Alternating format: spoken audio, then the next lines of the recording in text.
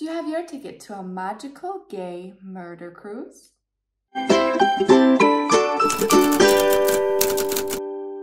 fellow bookters, this is Gabby and today we're chatting about Voyage of the Damned by Frances White. New year, new reviews, and this was quite an exciting one because as you might have noticed from this slightly weird package, I've got an ARC for this brand new release and I've read it now and I'm ready to chat to you about it. The book's coming out I think today, so by the time you watch this video the book is out and I have many thoughts. This book was sold to me in an interesting way, so let's talk about whether it lived up to that promise. So the reason I have an ARC is that I attended YALC earlier last year, and that's a young adult literature convention, and I've met the author. She has signed a book, so that's very exciting, and I won this in the raffle, so that was really fun. Never heard of this book prior to that, but I saw these kind of perks that were being given out with the book, and it says magical gay murder cruise admit 1, and the offer was like, if you like that headline, because I was like, oh my god, that headline, she was like, you'll like the book. So let's start with a little bit of a synopsis. As usual, all the timestamps are down below, but let's just get going. So in Voyage of the Damned, we follow this fictional world called Concordia, and you can see a little map here. We love a map, and the way that Concordia is set up, that there are states or almost like kingdoms, each named after a different animal, and they divide the country, and together they create this empire of Concordia. So we have dragon, tiger, spider, tortoise, elephant, crow, bannerfly, grasshopper, bear, ermine, ox, and the fish. And each of the provinces are named after animals because, according to the creation legend of this world, there was once a flood and a goddess gave these animals a little bit of her power in order for them to be able to survive the flood.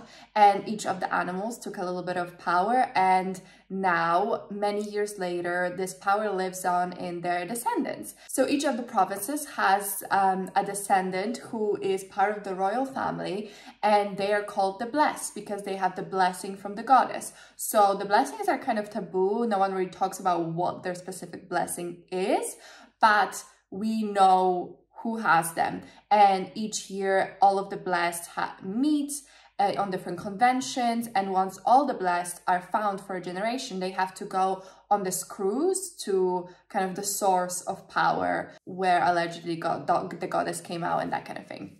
So our main character is the Blessed of the Fish province. His name's Dee, and he is a little bit different than others, mainly because he doesn't actually have a blessing. So the blessing passes on to direct descendants, children of the previously blessed, which is why there's a law that the blessed are not meant to have bastards. But his dad didn't exactly listen, and the country is riddled with fish bastards, which means that Dee doesn't have the power but has to pretend that he's one of the blessed. He's like, I'm not ready to sign up for that for the rest of my life, so I'm gonna make everyone hate me. So Fish's, Dee's main goal in the whole cruise is to make everyone hate him so that they exile him and he doesn't have to pretend to be blessed. But something really unexpected happens the first night of the cruise, where the dragon, Blessed, who the dragon is the emperor, and his daughter gets killed in an apparent suicide, but we don't know what happened. So let's talk some details. Let's start off with writing. I really enjoyed writing in this novel. I just think it was really like a breath of fresh air. It felt really playful, really distinctive. It felt like there was such a clear narrative voice that you really got to know Dee, because it is written in first person perspective, so you hearing from Dee his experiences, but it's all really witty, it's very lighthearted, but it can get really serious at times, and just felt very dynamic. And I really loved the writing. I think it portrayed the main character so well, and also gave the novel like a really unique vibe. I will say I have absolutely no clue what the rating of this book is. Like I said, I heard of this book, got an ARC, and met the author at the young adult convention, but the book on some websites is tagged as adults, on some websites tagged as YA, so I'm not really sure. So you would think, okay, what was the content like? Tell us.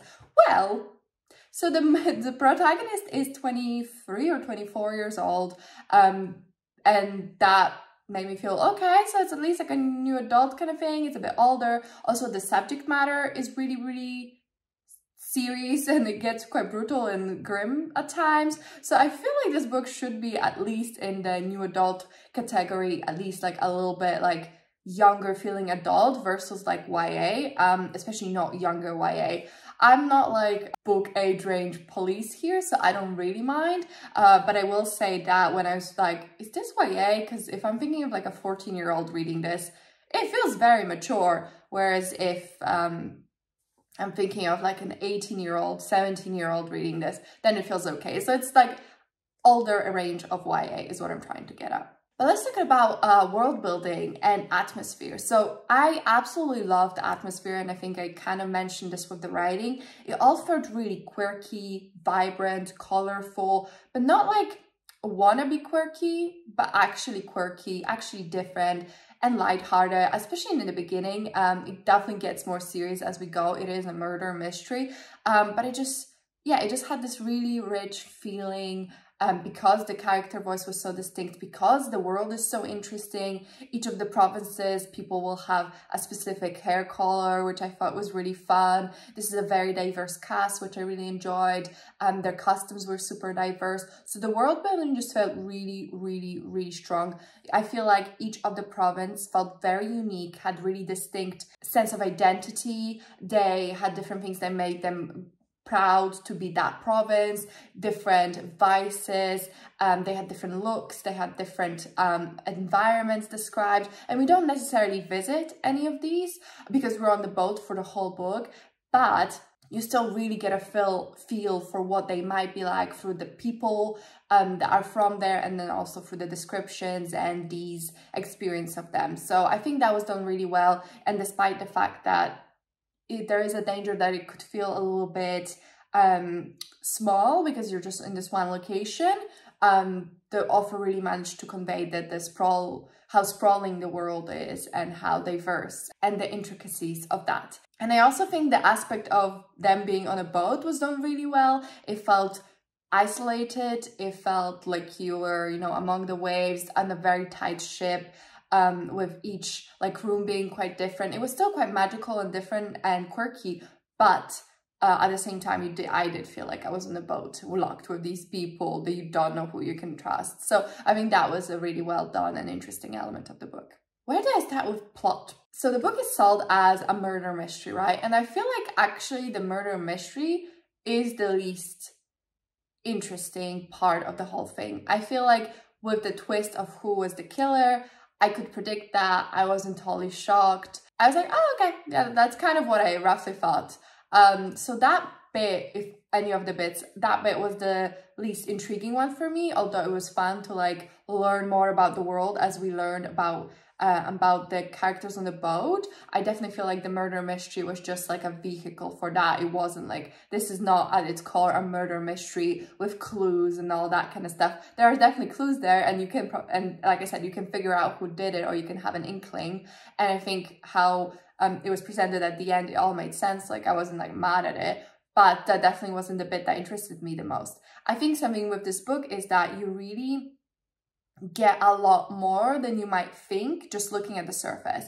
When I went into this book, I thought, great, a murder mystery, gay cruise, awesome. And it was a very different experience than what I actually got, which I think was quite a complex political examination of a country, of an empire. It talked about corruption of power. It talked about the fallacies and why empires fall. And I think I wasn't expecting that, and I wasn't maybe necessarily ready, but I enjoyed it so much. And I think like kudos to the book for saying so much and being so vocal in its message and doing it so well and having conversations rather than being too simplistic or too convoluted or just paying lip service, because I never felt that way. It felt really fleshed out, really engaging, and it was done really well, and I wasn't expecting it. It was a really big positive surprise, like how deep the book went. Then when it comes to characters, our main character D is plus sized, and I think that's really great rep. I really love D. I think he's just such an amazing crafted character, because he's lighthearted, he's funny, quirky, but you can definitely see under the surface how much pain there is and how much darkness and mess and how many demons he's facing. And I think that was a really realistic portrayal of someone who's struggling but is fundamentally really kind and a good person, and copes with things and copes with negative emotions for humor. So not the most, I think, out of the box character, but at the same time I feel like characters like him are often secondary characters. He's like that fun comedic relief that has a lot more going on, but he's the main character, and I really enjoyed that. Even in the moments when I thought, I'm a bit confused about his decision making here, he's not very consistent, I don't understand, in the end it kind of came full circle, was all explained, and it made it made complete sense in the end. So even the bits where I was gonna be like, I really don't get this, I felt like there was some insta love. I feel like the insta love is definitely justified towards the end, and it all makes sense towards the end. So that was brought full circle, and I think with D, you are there to learn about struggling with the feelings of inadequacy. You're there to struggle with these feelings of what the hell just happened? He feels inadequate, and you're there to really come to terms with that, and like the book says, realize you're not nothing. D was, he was a ray of sunshine, but he was totally realistic. He wasn't just like positive for positivity's sake. Overall, all of the characters were so distinct, so clear in their personalities, their motives, even if they're hiding their motives, and I liked how they all had a unique look, and I really understood who was from each province. It took a second, but then once I got there, I understood who was from where, why they were the way they were, why they were the way they were. Oh my god, English is funny sometimes. Yeah, and I think character work was just done really, really well. It's a small cast, but everyone has a time to shine, and I think their relationships with these specifically, with each other, were realistic. They were well thought out, and they were well explored. So yeah, I really, really enjoyed that bit. This is definitely Dee's story. It's about him learning to love himself, and I think that's a very powerful and amazing message. So before I lose all ability to speak English, let's briefly touch on themes. Some of them I already mentioned. It's power, corruption of power, empires, how the powerful will prey on the weak. But like I said, at its core, it's about self-acceptance, self-love, standing up for yourself, standing up for what you believe. And it's kind of also about complacency being almost as bad as like the act itself, like not standing up for others, not defending what you believe in, being a bad thing and a sign of weakness, and that we should stand up.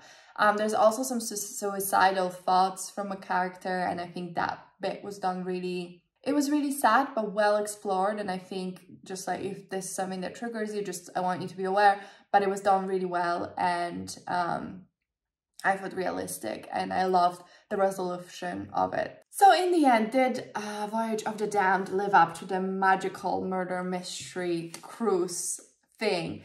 I guess it did, because there were all those things in it, but I think it's just so much more than that as well, which maybe you wouldn't expect. I think if you think of this book as more adult than YA, or like a very much older YA, that will set up expectations a little bit better. I totally thought I was going into something a bit more maybe middle grade, or like older very younger YA, with like being quirky and fun and weird and just wacky, and we're here for a good time. And that's true to an extent. It was weird, wacky, fun, all of those things, but it also had loads to say and a lot of powerful messages. So I know we literally just sat through a whole review and I talk in details, but I know some people just love the rating, and I am going through this new resolution this year to use Compile to better understand my ratings. So if you're interested in Compile, I have given it 9 for characters, 10 for atmosphere, 8 for writing, 8 for plot, 9 for intrigue, 9 for logic, 10 for enjoyment, getting a 9 in the end, and that means it was a 5-star read. And I would agree, that was my gut feeling too. So yeah, 5-star read from me. I would totally recommend this. I think it's got amazing representation. I didn't even mention that there was a character who went by they, them pronouns. The main character is bisexual, plus size. There's a character using a wheelchair, making this like really diverse, really vibrant and amazing book. And the offer was lovely. I got a signature, I'm so happy, and I actually loved reading this. This is so floppy. Why can't all books be like this? I don't even mind that this is like paper, not like proper cover. This is like so floppy. I love it. Editing Gabby here. So I just wanted to pop in because I feel like my review is like really positive, and I did feel really good about the book, and I really liked it. But there was like some stuff that bothered me about the ending, and the reason I didn't talk about it was because it's spoilers. So I think we're just gonna do like a super quick spoiler section where we can get into that. So this is pretty much the end of the video, but if you wanted to stick around for my spoiler thoughts, please do. And otherwise, I'll see you in my next one. You are here and you haven't read it, but you don't care about spoilers, let me tell you what happens. So essentially Dee, the main character, his one first love called Ravi, he thinks he died in like first couple chapters. Then he kind of falls in love with this new guy called Wyatt. And Wyatt was like his enemy before, but now all of a sudden they're like really close and they fall in love. And it's like 4 days. So I was like, okay, maybe it's more than 4 days, but like no more than like a week. And I was like, that was quick. Turns out it was quick because Wyatt is actually Ravi, the first love, and his superpower is like shapeshifting. So Ravi shapeshifted, it pretended to be Wyatt, and Dee fell in love with him. That's like already slightly icky because it's like big imbalance of information. But I almost like can forgive that. But the fact is that Ravi originally was part of the plan. So the plan is that these like upper level provinces, like more powerful people, basically want to kill everyone above under a certain like thing, because there's this border they want to raise up, and then the people on the other side of the border get like overwhelmed and killed. And like Ravi was part of that, and he was not like an active part of the murder plot, but like a willing participant. And then also he was supposed to kill someone to prove his loyalty. And Dee is part of the lower provinces, right? So his province would have been killed. So like your love was okay with genocide, number one, because hundreds of people would have died. And they're all like the same province that they consider beneath them. So number one, okay with genocide. Number two, okay with genocide of you and your people, because Dee would have died along with everyone else. And I'm like, everyone else like in his country. And I'm like, okay, that's pretty fucked up. And then they end up together at the end. And Ravi does like say like he was okay with this. Clearly, like he's not the person to rule, whatever. He does say he changed and Dee made him see the error of his ways. But I'm like, this is so messed up on so many levels, because not only were you okay with genocide, you were okay with me dying and my people dying. And we've dated, like we were in love. It's not like he didn't know Dee. He already, I would have been like, you're okay with bajillion people dying? Like, even if you don't know them, that's pretty fucked up. And then like, you know them, you know me, you came to visit, like suspicious. So I don't like that. If I'm being honest, I think I would have preferred his story can end how it ends, but I would have preferred Ravi not to be a part, like them say, hey, listen, like we were really important to each other at a point in time, and clearly like we still fell in love again, or Dee did, but the whole genocide thing is a bit of a turnoff, so we're gonna have to at least take a break. Like I feel like that would have been better.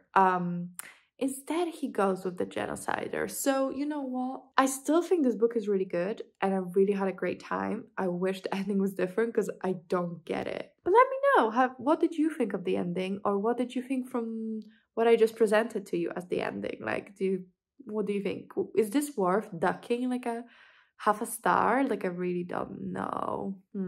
Maybe it doesn't deserve me taking a bite out of logic, because to me that logic is like pretty messed up. Okay, those are my quick spoilery thoughts. I just didn't want for you to read this book and think that I agree with everything that was portrayed, because I don't.